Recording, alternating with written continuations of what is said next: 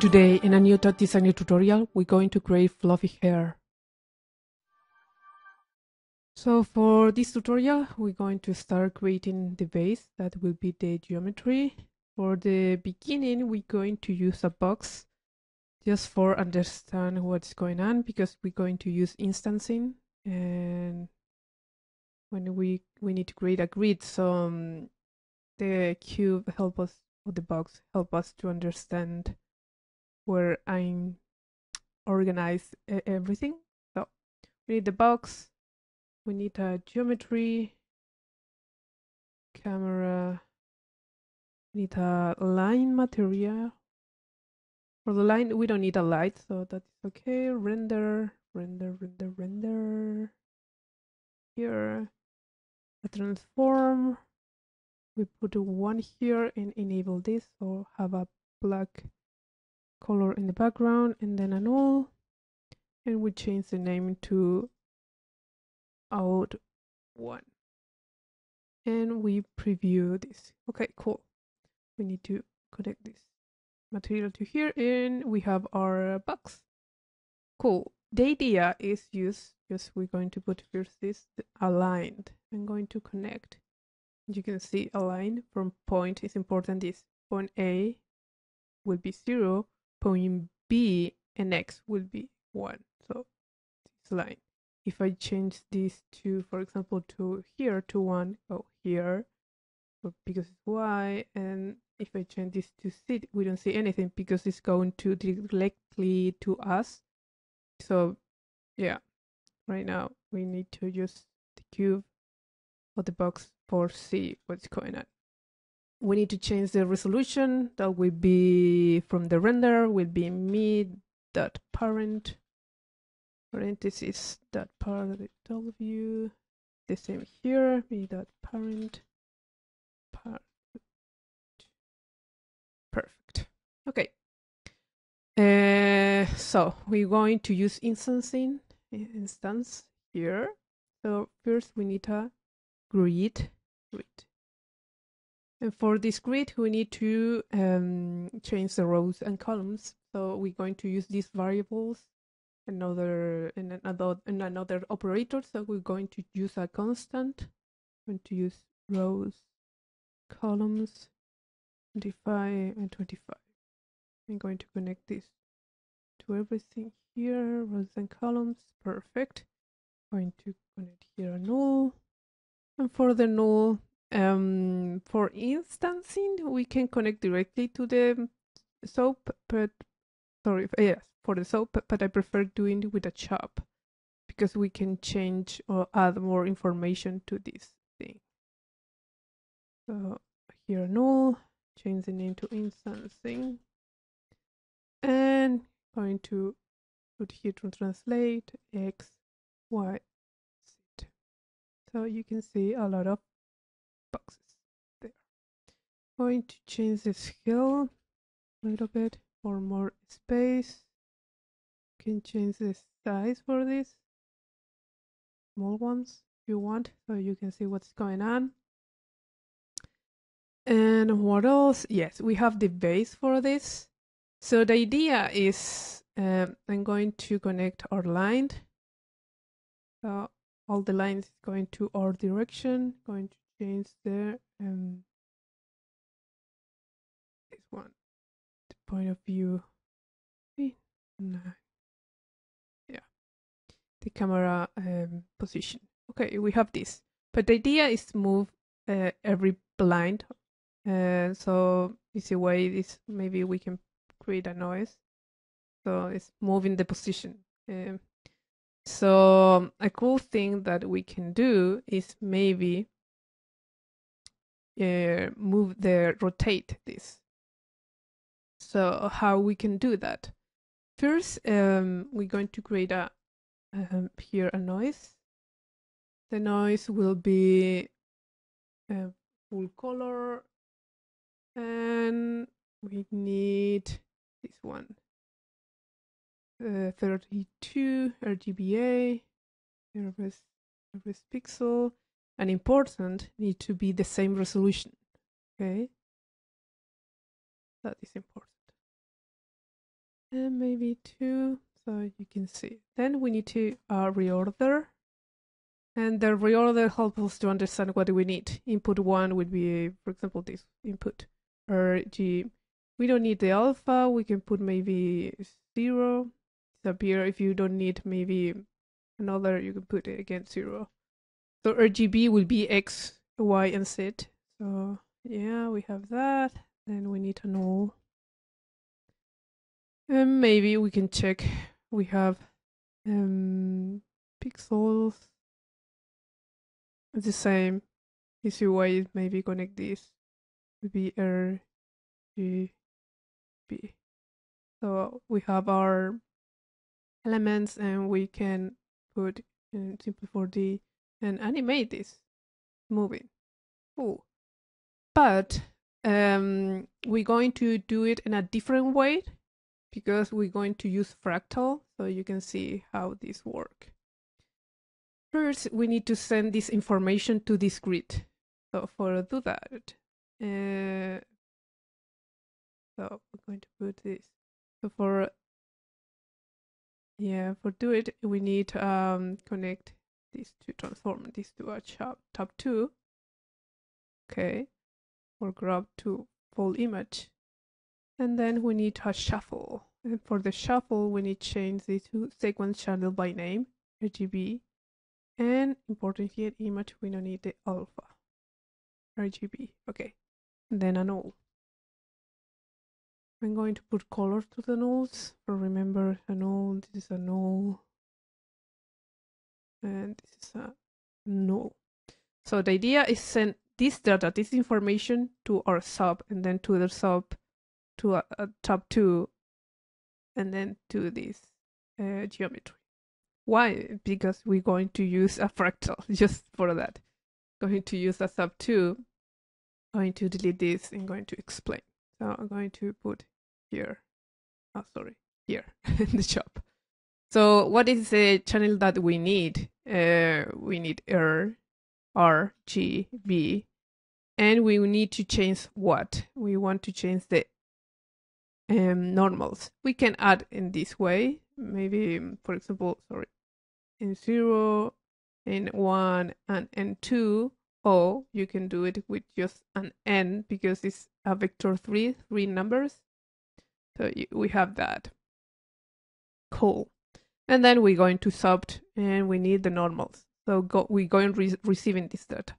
Okay. Then again, going to instance, going X and X and XY and XZ. So we have the same. Okay, don't worry. We're going to change a few things. Okay, first we have that. And we need to set up a little bit our material because it's a line, and we need something similar like a hair.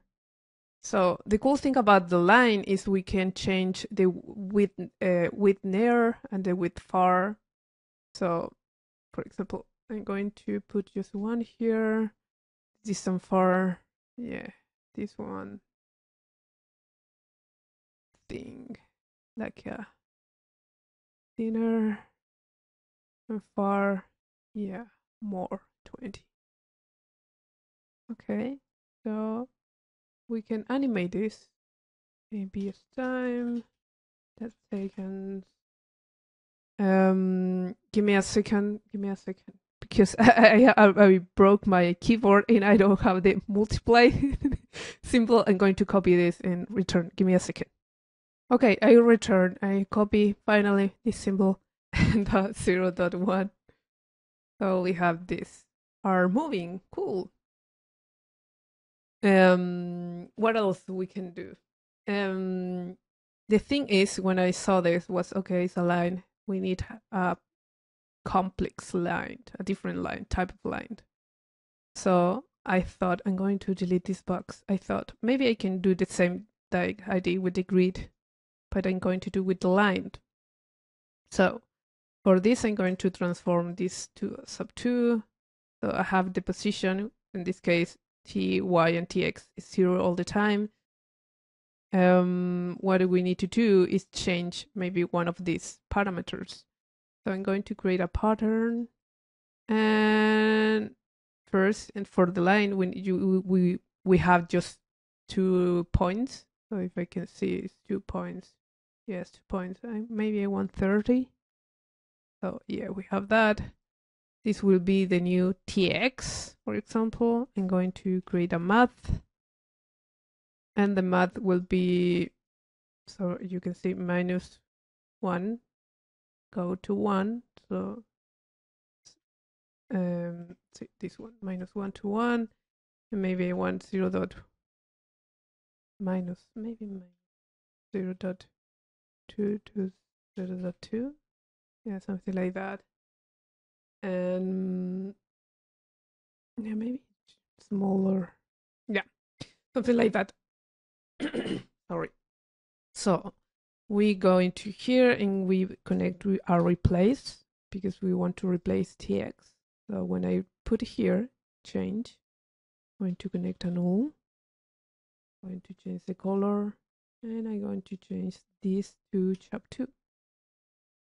So I'm going to delete this, when I dot chop, what do we want? TX to Y, TZ will be the new position. So you can see we have like a curve, not too much, all of. In this case, I prefer something not too much, 7. And we can animate this ABS time, that seconds. Again, I'm going to copy my multiplied that I have here, and 0.2. Okay. Yeah. So it's moving. And what else that we can do? Because when we do this, we are affecting all the lines for it's the same. So a cool thing is adding a scale for each line. So for that, we're going to do the same. We're going to connect a pattern, and this pattern will be scale. We can connect this to a math, and the math again will be -1 to 1, and will be maybe 0.2 to 1.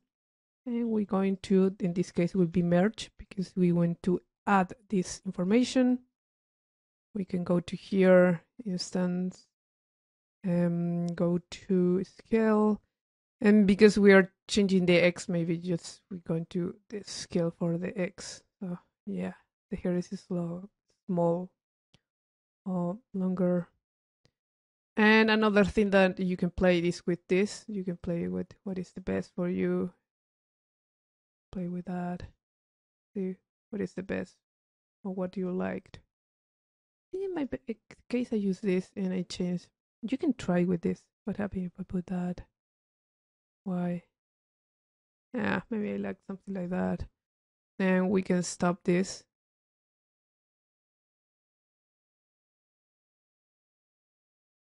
And change. That is too much. Oh no.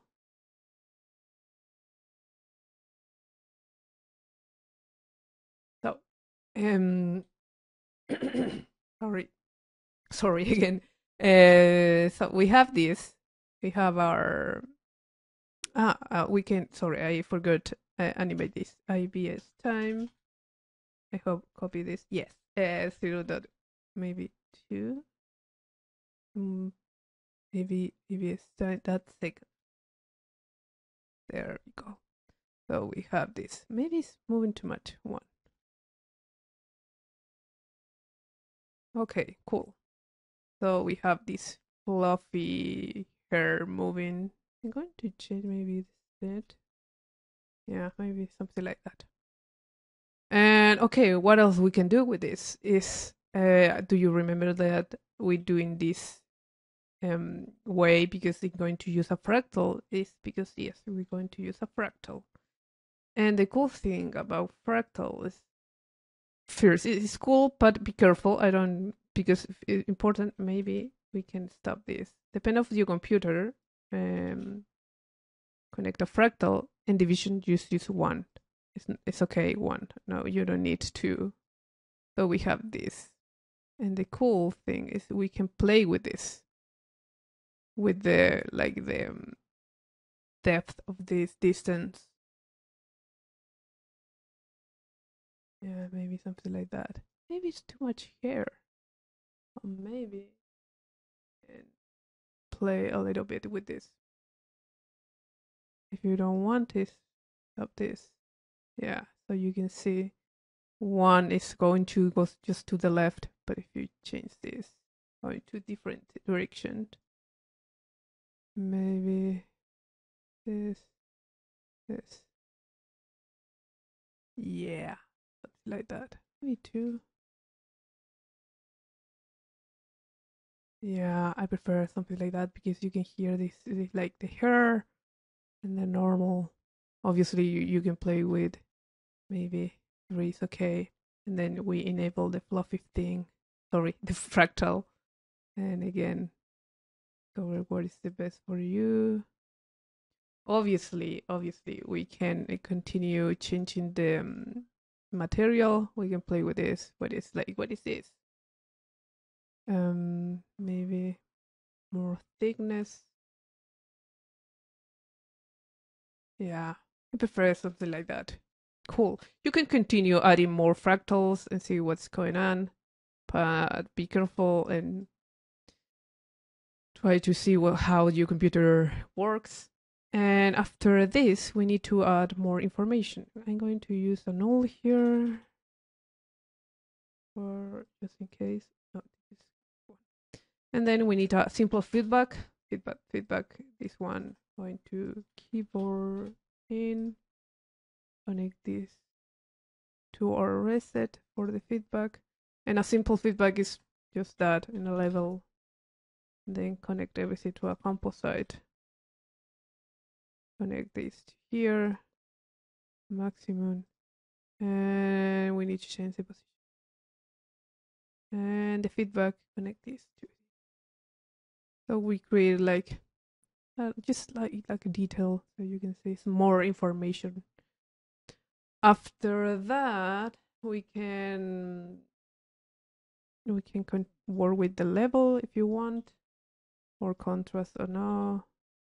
And level, maybe contrast, yeah, brightness, something like that.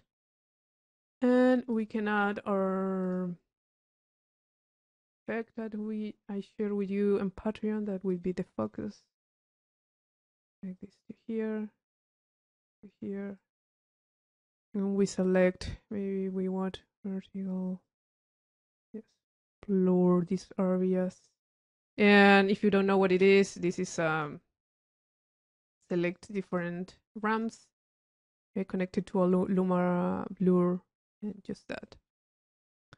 And we have this effect. And if you want to add more information, we can go with the glow effect. Important. I'm going to connect the focus at the end after the black thing here. Much better. Like the final process, just change the blur. And the glow here in the middle will be maybe too much, but we can that. Yeah, maybe it's too much. Here, a detail. The details are much better. So yeah, that is the tutorial. It's not a big network, but the idea is use the form of send data to using the SHA-2. I'm going to put color for you can remember this is the important SHA-2. Maybe another one, like the blue, that one. If you have any question, just send me a message to Instagram, YouTube, or Patreon, whatever. And I hope you like it, and see you in the next tutorial. Bye.